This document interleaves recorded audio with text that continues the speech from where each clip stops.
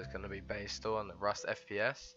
I'm going to try to help you guys with low-end PCs, getting a bit more FPS out of your CPUs and GPUs basically. So my PC at the minute, I'll show you my specs. So the first thing to do anyways is to right click anywhere in your desktop, the video control panels, wait for that to load up, there you go, and then it'll be onto this. Put that to performance always, okay, not quality. If it's on quality and you put it down to performance, you know it's a big difference. And then put use advanced 3D settings, which is here. Now these are all my 3D settings, these are really important to have. So as you can see, off, off, off, off, on, gamma correction, off, none and off. Go down. We're going to have GPUs, all factors off, smoothness off, latency modes and new setting added in, make sure to turn that on. Multi-frame sampled AA off, open rendering GPU, which is for my 1050 Ti. Prefer max performance, so your power management mode, make sure that's to max. Shader catch on, texture filtering on, texture filtering allow, high performance quality,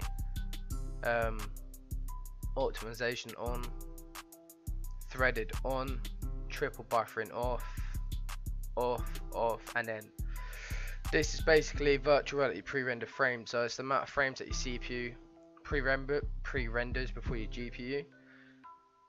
So depending if you have a better CPU or a GPU, it works that way really. So how many frames you want to do. So if you've got like a really bad GPU but a better CPU and a bust this up to like 4, that's the max it go up to, is 4. If you have a better GPU than a CPU, you want to put this on like 1 or 2.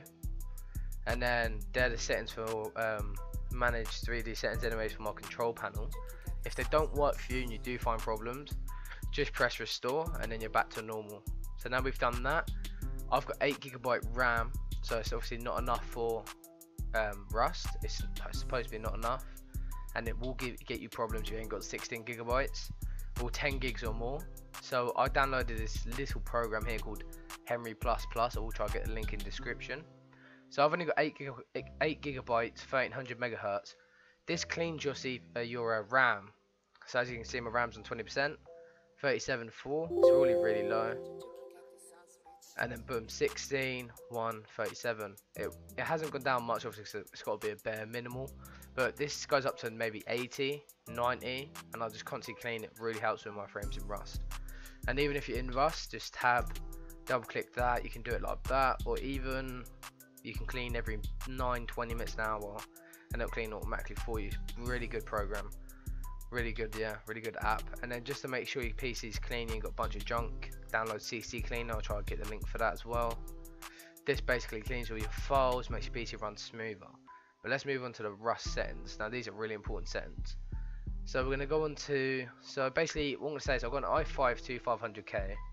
It's only 3.3 GHz. I have a 1050 Ti and 8GB RAM, so not the best PC. But in UK and I average over 100 FPS.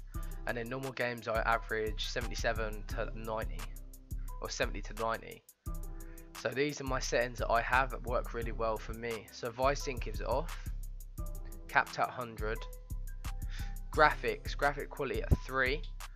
I don't go any higher, I ain't really messed about with it. I don't go any lower, I don't go to 2, so it looks horrible. Shader quality 0, no cascades, shadow lights off, water quality off, water reflection off, world reflection off, so like 0, 0. Shader level max, draw distance max, really important. Shader distance 50, filtering 1, mapping 0, grass placement on. Mesh quality I have 0, object quality I have 50, tree quality is max. I don't like blurry trees and stuff. Max tree meshes is at 100, and then for the last 3 is 0, 0, 0. So that's my graphics quality. This will make a difference, I'm sure of it, unless you're already pushing your CPU or your GPU to its limits. This should definitely help you. Image effects is also very important. So you want FXAA at the top, depth of field off, off, off, off, off, off, all the way down to sharpen, turn sharpen on. I always have sharpen on, and then off for the last one as well. And then we want to do is go into experimental. Let's see, pronounce it. Jeez. Off, off, off, all off. So these are my settings.